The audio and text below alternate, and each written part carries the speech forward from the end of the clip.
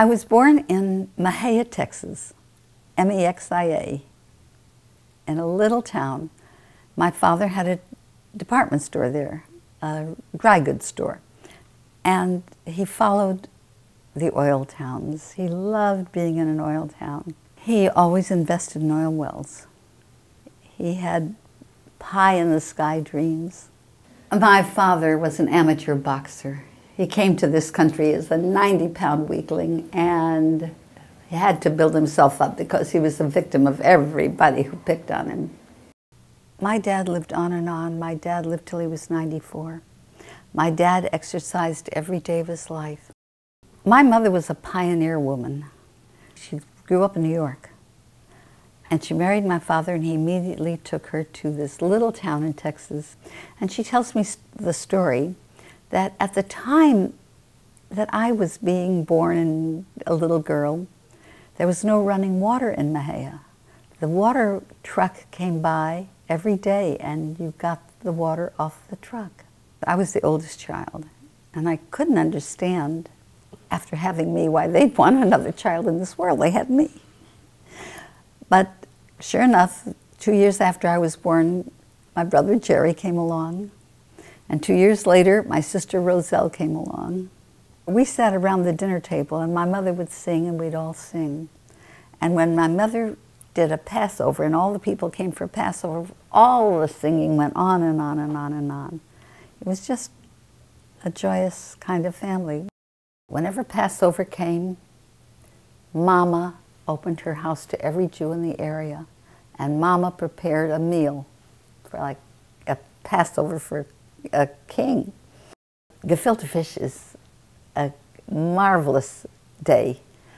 When I declared Gefilte Fish Day, my nieces come, and sometimes nephews come, and my daughters and daughters-in-law come. I hope if I give them the recipe, they can continue it after I'm gone. My earliest memories are gathering all the kids in the neighborhood and cleaning out the garage and putting on plays. I would love to have become an actress. My father said, "Fair, bums are actresses." I was grossly discouraged. And I can't put the whole blame on my father. I could have pressed forward if I had the courage. My father had this old Willis Knight car, I'll never forget it, and on beautiful sunny Sundays, he would pile us all in. Mama would make a picnic lunch, and we'd drive, I think 30 or 40 miles to the beach. My father would grab the hands of all the children, and we'd walk toward the ocean, and my mother would stand here and yell, "Irving, the children, watch the children." That's how we wanted to do it. We were living in Fort Worth, Texas. I had finished a year at Texas Christian University. It was an adjunct to my high school. And my folks decided to move to California. So I applied to Berkeley and was accepted. My roommate and I became very, very friendly. And we're still good friends. And we both transferred to UCLA. And we were having lunch on campus one day. We frequently met for lunch. And she said, "I'm going with this really nice guy." I said, "That's wonderful, Suzanne." She said, "He has a friend." I said, "Yeah, what's he like?" She says, "I don't know, but he dances a terrific rumba." I said, "Okay, I'll meet him." So on the basis of dancing a terrific rumba, I met my husband. My husband was a man who lived life on the top of his lungs.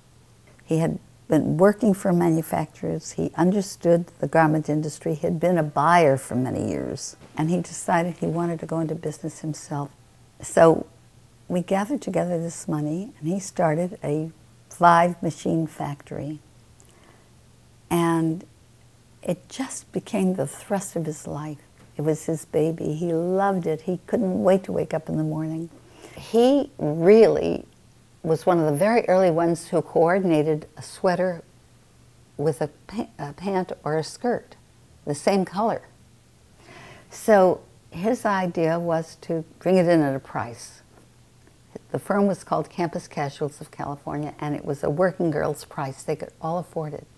So he would take fabric from this country, unusual colors. We'd go to Asia, and there we would have the sweaters made. He found factories there that would make the sweater identical to the color of the skirts and pants that we made. Without a doubt, the most important, influential person in my life was my husband, Harry Ross.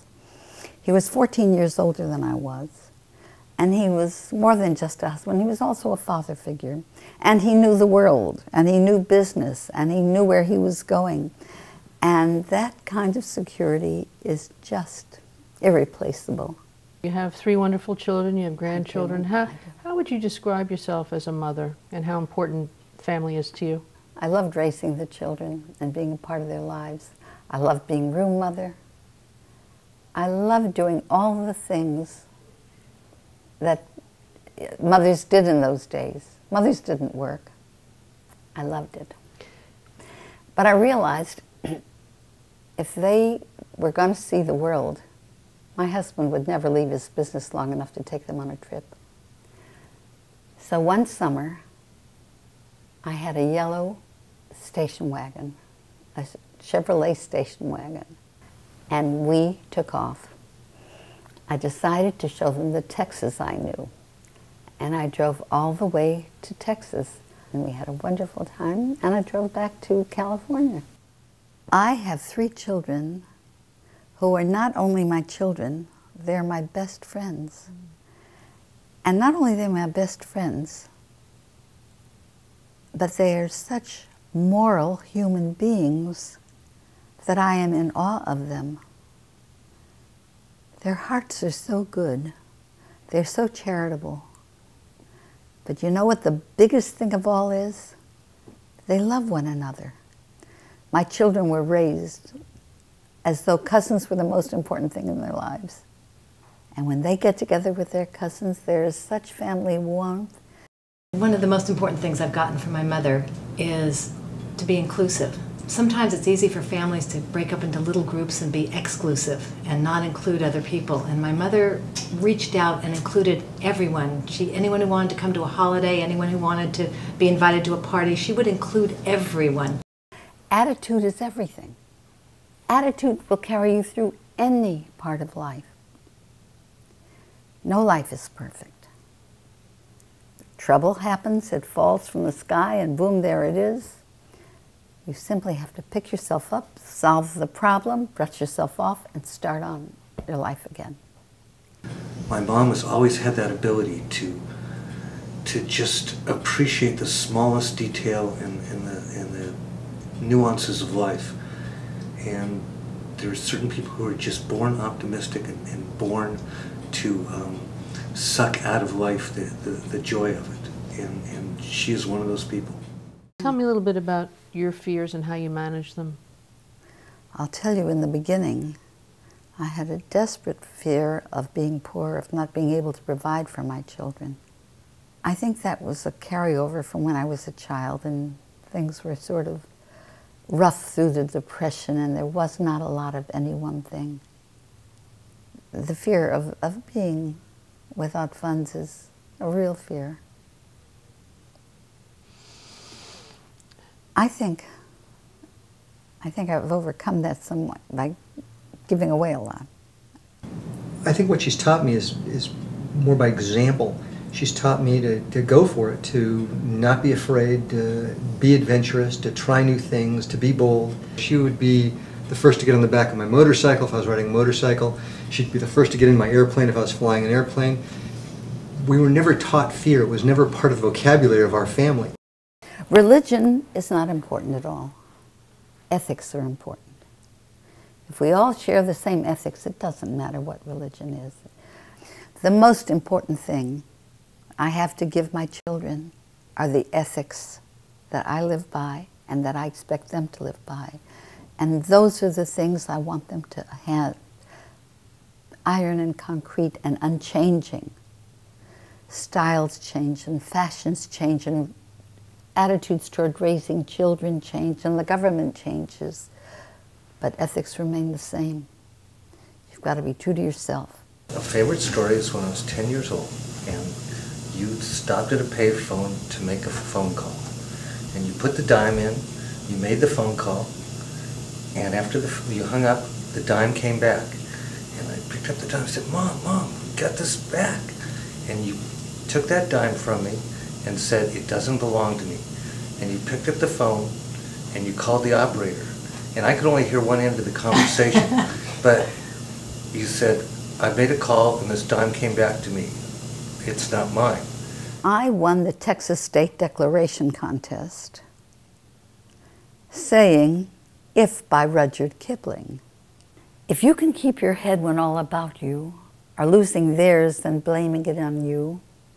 If you can trust yourself when all men doubt you, but make allowance for their doubting too. If you can wait and not be tired by waiting or being lied about, don't deal in lies. I'd like to be 35 years old again, between 35 and 40. I was young and active and still cute enough to really enjoy life. And yet I was mature enough to know how to count my blessings. For a long time I was a golfer, and that occupied a lot of my time, and I won a number of trophies in golf, and the kids used to be so proud when I came home with a trophy. Harry died, and for 2 years, I really didn't go out much. And then after a while, I started dating. The first thing I told everybody, if you're looking for a wife, don't look here. I'm not about to get married. But Seymour came along, and somehow the other men dwindled away, and Seymour was it. He is a gentle, kind, wonderful man. He's the best friend I ever had. He is just so good. You know the Jewish expression, gute neshama? He's such a good soul. I had asked her on the first date, I said, what's a pretty lady like you doing not married? Because I think her husband had been dead for, 3 years. And that's when she told me the rules. We've often thought the only thing that would ever interfere with our relationship to each other is getting married. She's probably the most generous person I know. It goes right down to if there's one thing left in the refrigerator, and I say, there's something here that I know you like, you better eat it. And she says, no, we don't save anything in this house. And she can take the last bite of something that I know she likes and offer it to me. How would you like to be remembered? I would like to be remembered as a little bit of fun in somebody's life. I would like to be remembered more as a comedian than as a disciplinarian. I'm hoping the kids will remember every dumb, funny thing I might have ever said. And I've said some really kooky things. She walks into a room and the room lights up. Everyone knows her, everyone wants to greet her, everyone wants to sit at her table. She lives life to the fullest. So she really is that kind of anti-main character. And I think she likes being that anti-main character. It is her personality. How would you describe yourself? Well, I like who I am. I am mature, and I have attained a certain patina and wisdom, but I'm young and eager for more. I like all the experiences I've had in life. I'm awaiting more. I still attack life to embrace life with both hands. Live, that's the message. Live? Yes, life is a banquet, and most poor suckers are starving to death. Now, come on, Agnes, live. Live. Come, child. Live.